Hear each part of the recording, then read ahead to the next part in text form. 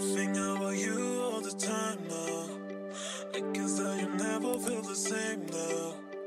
And I'm always waiting for your call, but I don't know, you don't want me sometimes, so I'ma run you out many. Good morning. It is a new day. So let me just first of all welcome you guys to the vlog, because I realized I didn't do that yesterday. Welcome back to my corner where I inspire others to dream more, live more, and become more. Y'all, I'm trying to figure out this ponytail.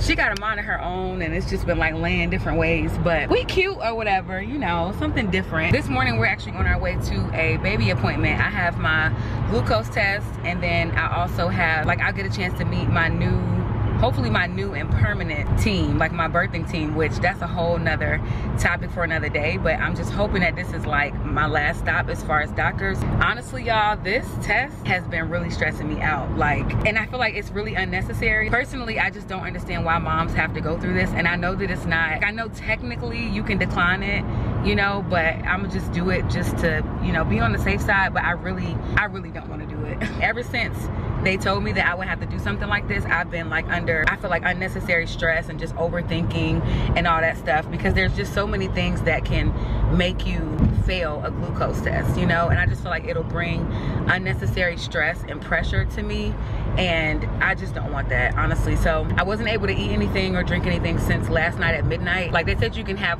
very small swigs of water, but that's it. So I haven't eaten anything since about 8 o'clock last night, really before that, really like 7:30. But I feel okay. I think it's probably my nerves, because normally I'm super hungry when I first wake up, but I feel like I'm not like starving hungry, just because of the fact that I'm kind of nervous and, you know, just ready to get this test out of the way. So yeah, welcome to the vlog, and I will see you guys at the doctor's office.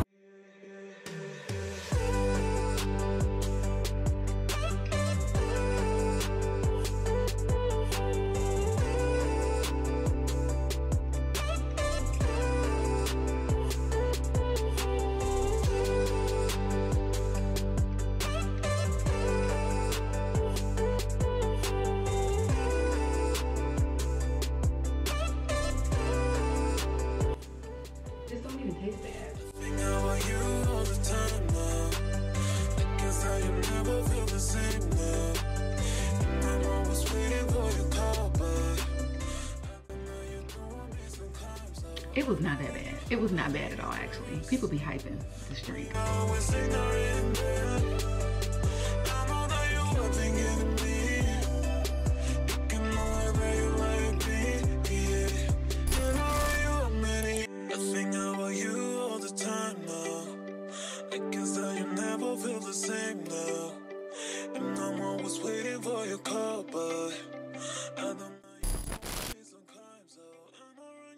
Alright guys, just checking in really quickly. We are at Bed Bath & Beyond now. There's still a lot of stuff that we don't have for the house that we need, so we went ahead and drove to Bed Bath & Beyond. Supposedly they going out of business, y'all, but I don't see no out of business prices, so where are the discounts? But yeah, so we're just in here shopping around.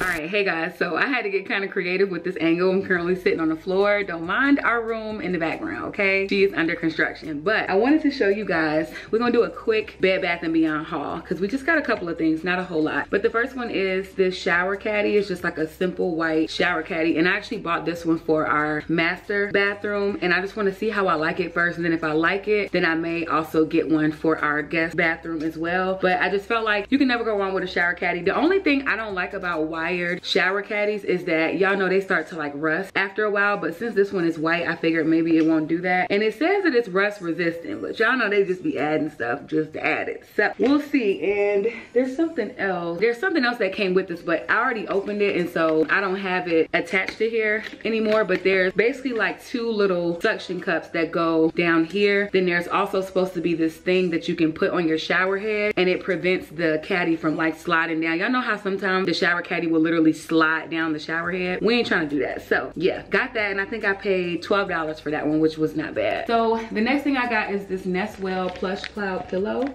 And like I said, it's by the brand Nestwell. It says Plush Cloud Premium Down Alternative Standard/Queen Pillow. So they had soft support, medium support, and I guess the other one was like maybe firm or something like that. I don't know. But we need some new pillows bad, y'all. And these were actually not bad. I think these were maybe 25 bucks each, or these were 30. These were $30 each, which typically, I'm not gonna lie, I normally am very cheap when it comes to like stuff like that. I'd be like, okay, we can get the $8 pillow, the $10 pillow, and call it a day. But like, one thing that I'm really learning is the importance of spending money on the things that you sleep on, because they are so essential. And with me being pregnant, I cannot be out here playing around with my body. So we're in the process of, we're on a hunt for a new mattress. I want us to get a really nice quality like comforter, pillows. Like I want the whole experience, because I mean, you literally spend at least 6 to 9 hours a day in your bed, sometimes more than that during the day when you take a nap or when you want to read and things like that. So it's like, you can't really be cheap. I've honestly learned, the older I get, the more I've learned that you cannot be cheap with stuff like that. Last but not least,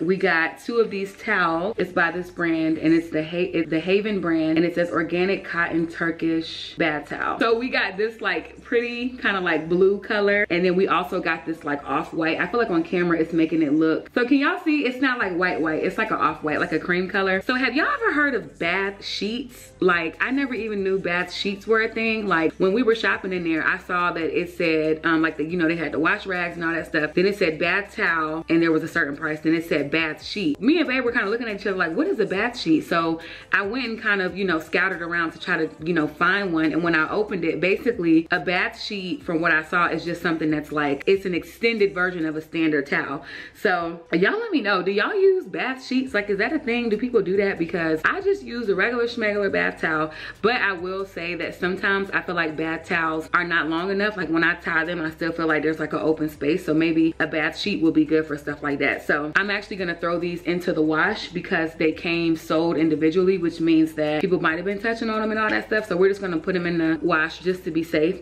I'm still on a hunt for like a shower curtain for our master bathroom. I have like a certain vibe that I'm going for in there, and they didn't have anything that I was like looking for in particular related to that. And then I have like a little DIY home project that I want to do for our mirrors, because the mirrors in our house and our bathrooms didn't come with frames, and they giving kind of ghetto. So I found this cute little hack on YouTube, and maybe I will sort of do that with you guys one of these days when I have the energy to actually put it together. But I went and bought the supplies already. I just have to actually put it together. So probably won't get to that today. As you guys also saw, we went to get something to eat at Longhorn. And honestly guys, this is just full transparency, I actually got sick some hours after that glucose test. Like I don't know if it was just because I hadn't eaten anything the night before. And I found out that you literally, like, I didn't have to go in there dry fasted. Like apparently I could have been drinking water. I just couldn't eat anything the night before because my appointment was so early in the morning. It was at like 9:30. And I'm just like, I don't know what it was, but my body just, it was weird. Like after we ate, I felt good. We were in the store, and then I ain't even going into detail, but I got sick. So I don't know if that's just my body, or, you know, I do know that some women have talked about getting sick after taking the glucose test, but they talked about getting, like, feeling sick almost immediately after. And I felt fine immediately after. Like, this is hours later. We did go and get something to eat, and I have some leftovers. So I'm feeling kind of hungry again since I got sick.